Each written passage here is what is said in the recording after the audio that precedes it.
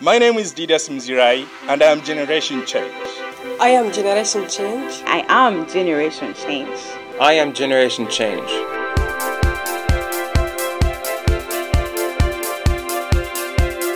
I am Generation Change, and my change matters. One of the greatest challenges working across the Middle East and Africa is being able to identify tools for nonviolent ways to deal with conflict, particularly when strength is often demonstrated through arms.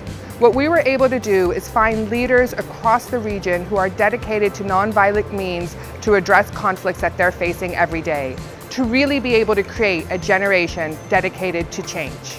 I believe change requires dedication, commitment. Change requires leaders. I work to inspire voices, ability, the decision-making process. Especially those with less hope, those who really need to be uplifted so that they can look at their lives that are brighter, so that they can have sense of possibilities.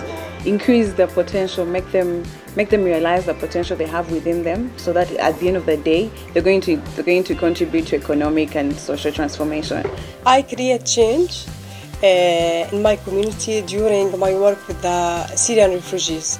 We had remedial classes, remedial centers for the refugees in Jordan, which is for the Jordanian and the Syrian students. In the Generation Change Fellows program, we use a training of trainers model. And what that means is that we prepare youth peace builders who have participated in our program for at least a year to train new cohorts of fellows. What's significant about that is that we are strengthening and deepening their practice as facilitators, which increases their ability to do their work in their communities, but it also means that our new cohorts are seeing people who look like them as they receive their training.